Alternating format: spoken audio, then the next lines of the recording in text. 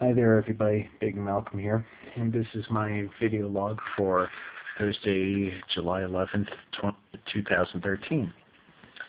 Okay, so went to the Exploratorium today and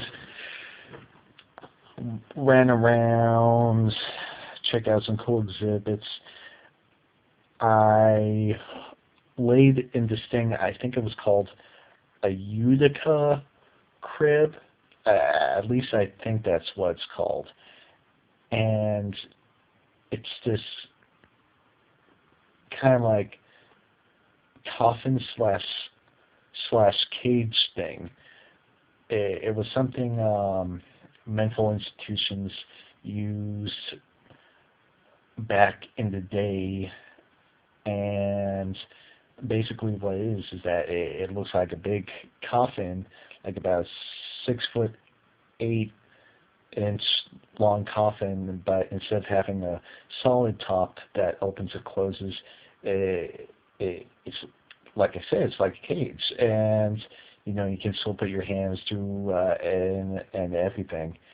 And wow, I can't believe the shit they did to people in those mental institutions. Wow. So yeah, anyway, had a good time, walked around the place,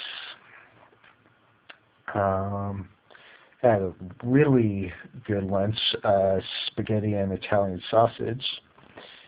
And oh yeah, San Francisco Giants finally won today against the San Diego Padres. Thank you guys, thank you. About freaking time. And yeah, that's basically it.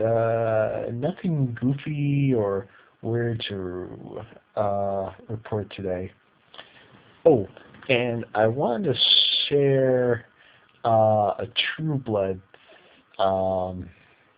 theory I have. What if okay, so Nora has been reading that vampire Bible thing, and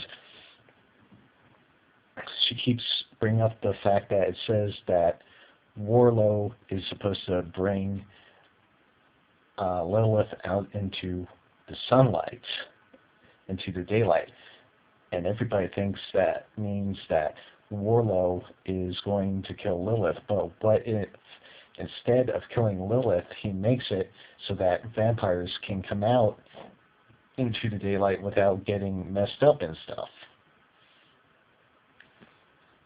It's just a theory.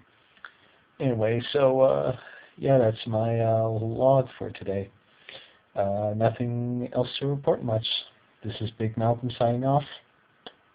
Peace.